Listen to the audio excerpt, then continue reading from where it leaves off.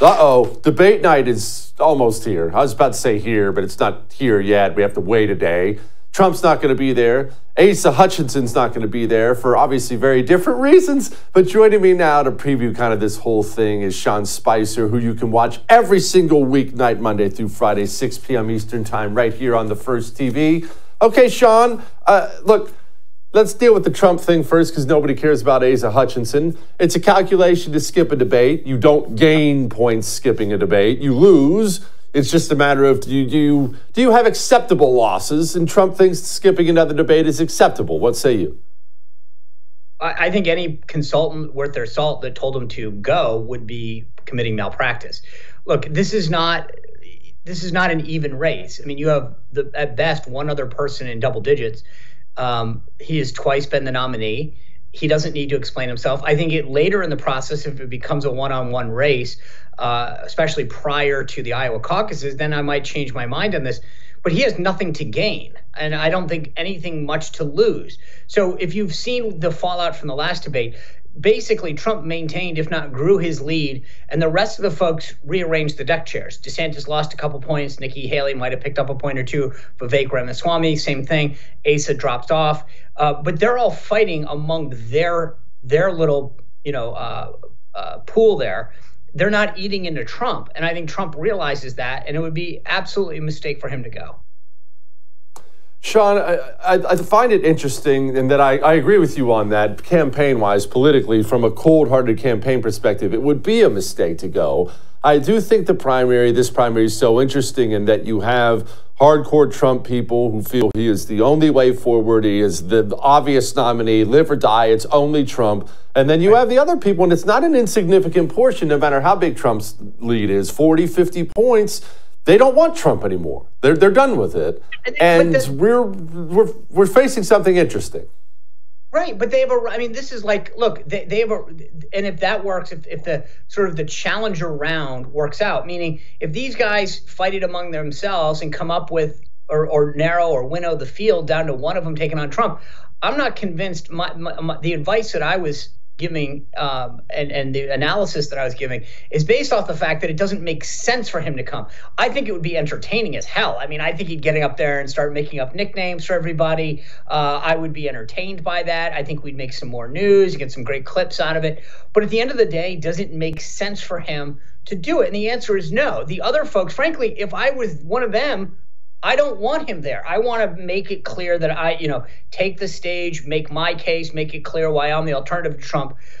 Look, when it comes down to the race itself, if you can't beat Trump in one of the early states or come out a damn close second, and I'm talking real close in Iowa or New Hampshire in particular, then this thing's over by Super Tuesday. Look, you think about the race right now, Jesse. Pence and DeSantis are all in Iowa, and they've made it very clear. So nothing short of a very close second works for there. Christie's all in New Hampshire, same thing there. And then you've got Haley and Scott, who are both from South Carolina. If you get your butt kicked in a state that you represented for over 10 years, you're not going to be the nominee. So the bottom line is that by the time South Carolina is over, either we're going to have somebody who becomes an acceptable alternative to make the case against Trump, or it's over. But those are the only two options that exist. Do you think they go after Trump tomorrow night, Sean? They use kid gloves with Trump the first time. As you mentioned, he's still got this huge lead. In my opinion, you have to, no matter who you are, DeSantis, Vivek, even though he'd never touch Trump, but you have to go after Trump hard in this next one, do you not? It's not a question of going after Trump hard. It's distinguishing yourself. If you put it out, you said a moment ago, and you're absolutely right. Trump's got this hardcore base. And so if you start talking about why Trump is bad and stupid and whatever else, no one's going to side with you. But I think if you can make the case why you're better than him. And so, for example, I would say, hey, look, Donald Trump did some great things. I want to carry on the America First legacy and the MAGA policies. He is going to be distracted with a lot of stuff. Here's why I am the better person to carry that mantle, because I'm not going to be distracted by 4 different lawsuits and indictments.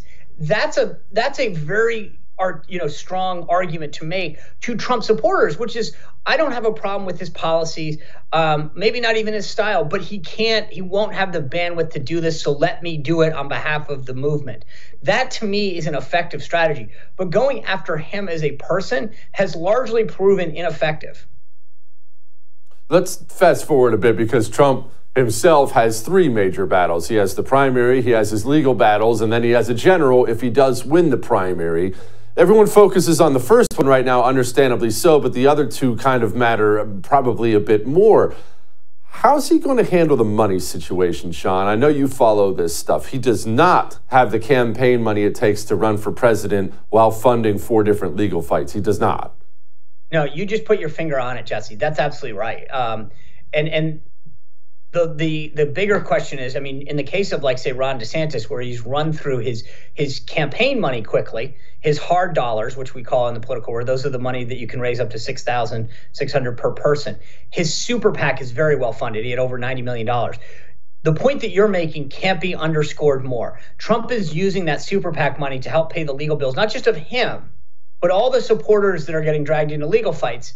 And as someone who has seen 1 or 2 of these bills, they're not cheap.